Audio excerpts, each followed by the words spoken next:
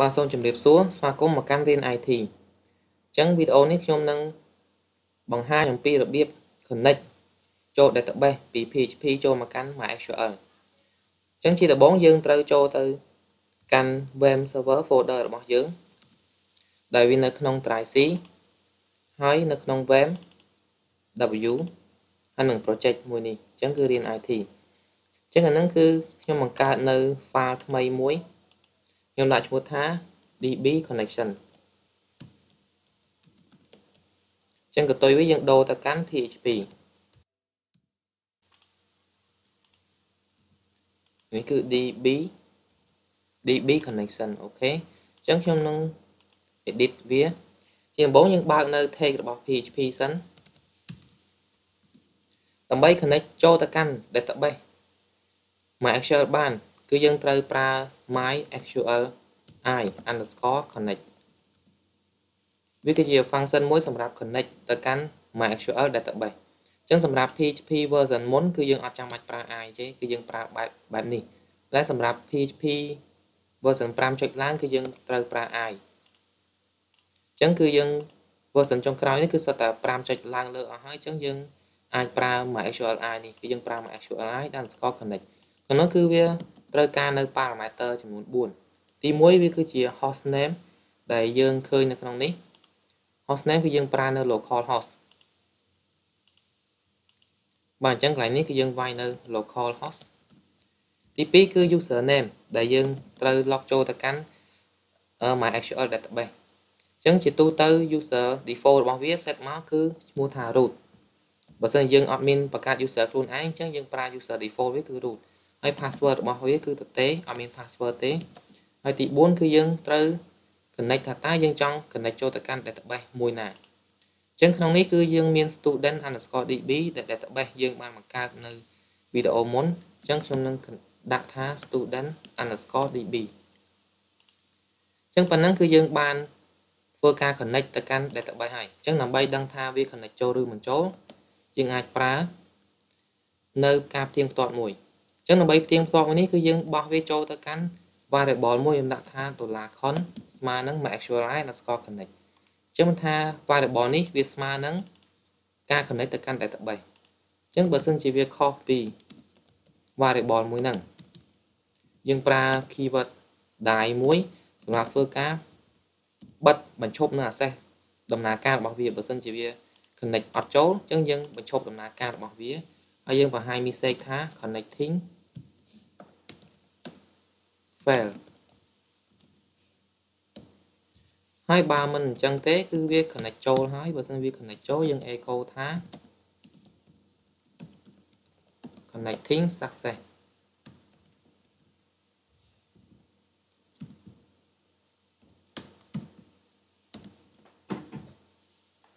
បាទអញ្ចឹងយើងផ្ទៀងផ្ទាត់បើសិនជាវាអត់ចូលខុសពី $com នេះវាខុសពី function មួយនេះអញ្ចឹងគឺវា connect អត់ចូលទេយើងប្រាប់ថា connecting fail ហើយបើខុសពីហ្នឹងគឺវា connect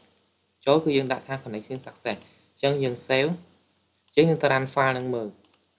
អញ្ចឹងវាថា localhost -it/db connection.php អញ្ចឹងអានេះយើងឃើញ connecting success មានថាយើងបាន connect ចូលទៅកាន់ database MySQL នេះបានជោគជ័យហើយអញ្ចឹងបើសិនយើងវាយកន្លែងណាមួយខុសយើង save ហើយយើងទៅ run មួយសារទៀតយើងឃើញ error កន្លែងនេះគឺចេញថា connecting fail ហើយ message ដែលបង្ហាញប្រាប់យើងគឺ unknown database គឺវាអត់មានស្គាល់ឈ្មោះ database មួយនេះអញ្ចឹងគឺខុសឈ្មោះ database ជាងយើងអាចបន្ថែមឲ្យត្រូវនៅឈ្មោះ database យើង save អញ្ចឹងយើងបាន connecting success ចូលទៅកាន់ database មួយនឹងហើយអញ្ចឹងយើងធ្វើការបង្ហាញមួយទៀតយើងអាចប្រើ define សម្រាប់ធ្វើការកំណត់នៅឈ្មោះរបស់ទាំង4នេះចូលទៅក្នុង variable មួយដើម្បីមានភាពងាយស្រួលក្នុងការកែប្រែអញ្ចឹងដំបូងគឺ host name អញ្ចឹងខ្ញុំឲ្យឈ្មោះវាថា host name អញ្ចឹងនេះខ្ញុំធ្វើការ copy paste ដោយសារយើងមាន4 parameter អញ្ចឹងយើងដាក់4ទៅឲ្យវាអញ្ចឹងទី1គឺ host name ទី2គឺ user name ហើយនឹងទី3គឺ password នឹងចុងក្រោយគេគឺ db name អញ្ចឹងយើងធ្វើការកែប្រែធ្វើបែបនេះគឺដើម្បីបើសិនជាយើងមាន connection នេះច្រើននៅ file ច្រើនហើយនៅពេលដែលយើងត្រូវការកែប្រែនៅឈ្មោះអីមួយអញ្ចឹងយើងត្រូវតែដើរកែប្រែគ្រប់ file ទាំងអស់តែបើយើងតាំងវា define វានៅក្នុង variable មួយនេះអញ្ចឹងយើងហៅតែឈ្មោះ variable នោះមកប្រើអញ្ចឹងបើសិនជាយើងធ្វើការកែប្រែអីមួយគឺយើងកែតែក្នុង db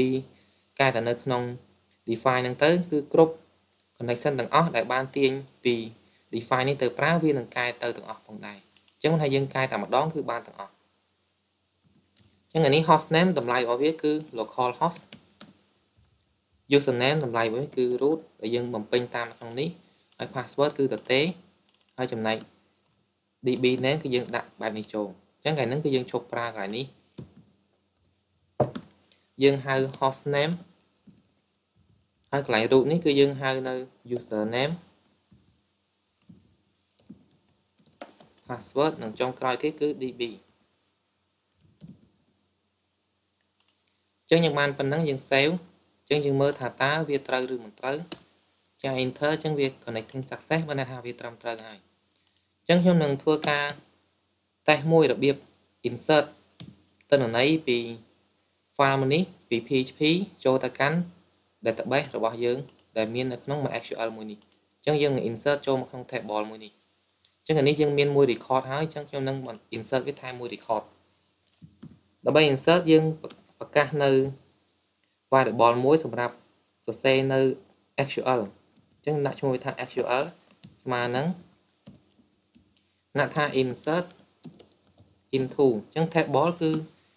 ឈ្មោះ table ហ្នឹងគឺ tb_student អញ្ចឹងដាក់ថា tb_student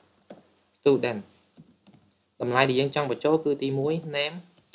ទី2លេខទូរស័ព្ទហើយនិងទី3 city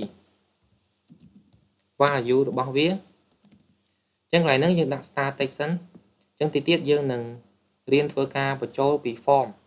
នៅក្នុង web ចូលទៅកាន់ database អញ្ចឹងកន្លែងហ្នឹងខ្ញុំសូមដាក់ static សិនអញ្ចឹងយើងអាចដាក់ឈ្មោះឲ្យវាបានលេខទូរស័ព្ទហើយ city ដាក់ថា bb អញ្ចឹងយើងបាន query នឹងមួយហើយគឺ insert into table មួយនេះតម្លៃវាគឺទី1 name telephone និង city អញ្ចឹង value គឺ name telephone city ដើម្បីបញ្ចូលទៅបានគឺយើងត្រូវប្រើនៅ method មួយឈ្មោះថា MySQLi underscore query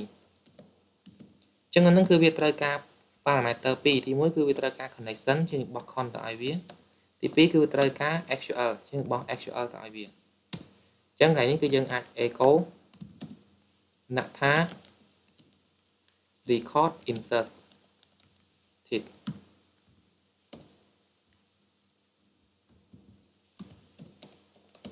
ដាក់ចុះបន្ទាត់មួយជាងអាច save វាយើងទៅ run មើលលទ្ធផលចឹងឯងខ្ញុំ refresh enter ជាងឃើញថា record inserted ចាក់មាន error អីកាត់ឡើងមានថា data របស់យើងបានបញ្ចូលទៅក្នុង database ហើយអញ្ចឹងយើង refresh ឡើងនេះយើងឃើញមក record គឺបានចូលមកក្នុងនេះតែយើងប្រើនៅ SQL កន្លែងនេះគឺយើងបាន insert យើងប្រើ SQL នៅក្នុង file PHP ហើយយើងប្រើ MySQL underscore query ដើម្បីបញ្ជូននៅ command SQL នេះទៅ execute នៅក្នុង database ដើម្បីបញ្ចូលទិន្នន័យរបស់យើងបាទសូមអរគុណជួបគ្នានៅវីដេអូបន្តទៀត